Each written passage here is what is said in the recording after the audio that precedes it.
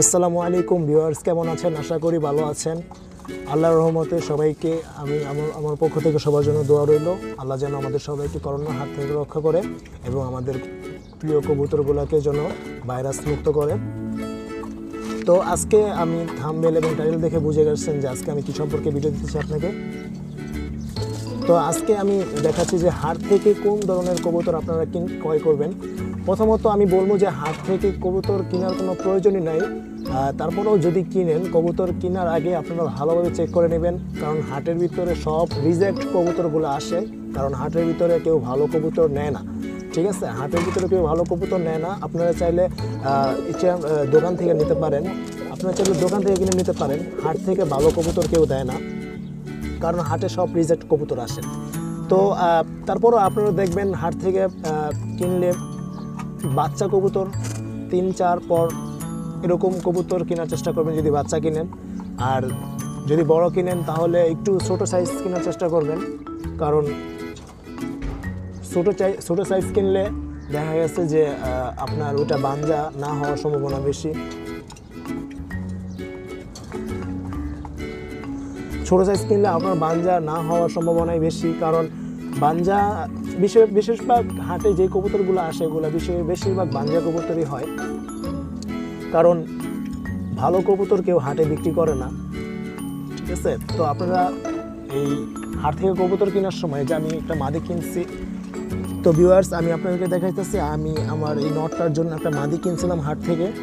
তো মাদি কীরকম হইলে আপনারা কিনবেন। মাদিটা ডিমওয়ালা, 2 দিনের ভিতর ডিম পেড়ে দিবে। দেখেন, প্রথমত হচ্ছে আপনারা মাদির চেক করবেন যে মাদি কবুতর সুস্থ আছে কিনা। বিশেষ করে কবুতরের চোখ, ঠিক আছে? এরকম চোখটা দেখবেন ভালো করে, হ্যাঁ, চোখ নীল আছে কিনা এরকম দেখবেন, ঠিক আছে? তারপর আপনারা দেখবেন কবুতরটা সুস্থ আছে কিনা। কবুতরের এখানে হাত দিবেন, এখানে হাত দিবেন।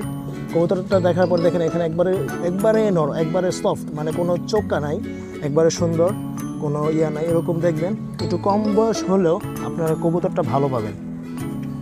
তারপর এই পর একটা স্বামীটা কিনছি 7 পরের, কারণ আমি জানি এটা আমার মাদিটা অনেক শক্তিশালী, আমি জানি 7 পরের কিনছি। আর তাছাড়া এটা দিছি আল্লাহর রহমতে এখন 8 পর অথবা 9 পর হয়েছে সম্ভবত, আরও আগেই আনছিলাম 1 মাস আগে।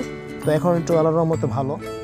আপনারা দেখবেন সুস্থ কবুতর কেনার চেষ্টা করবেন। আর ছোটো কবুতর 7 পর হোক, নো প্রবলেম, সমস্যা নেই, কিন্তু আপনারা ভালো কবুতর কিনবেন এবং একটু ছোটো কবুতর কিনবেন, কারণ ছোটো কবুতর কিনলে দেখা যাচ্ছে কি যে কয়েকদিন পরে হলেও ভালো কবুতর পড়বো। আর একবার ডিম দিয়ে দিলে আল্লাহর রহমতে প্রত্যেকবারই ডিম দিতে কোনো অসুবিধা হইব না, ঠিক আছে? এটা হচ্ছে মাদি, ওটা হচ্ছে নর। তো ভিউয়ার্স, আর হাট থেকে কবুতর কেনার আগে ভালোভাবে সব কিছু চেক করে নেবেন। আর ছোট বাচ্চা কেনার চেষ্টা করবেন, কারণ আমি উপদেশ দেই হাট থেকে কবুতর কিনলে ছোট বাচ্চাই কেনা দরকার। আর যদি ছোট বাচ্চা না কিনতে বড় কিনতে চান তাহলে একটু ছোট বয়সের কিনবেন, কেননা ছোট বয়সের কিনলে দেখা যাচ্ছে যে এটা আপনার ভালো হয়, বাঞ্জা হতে পারে না।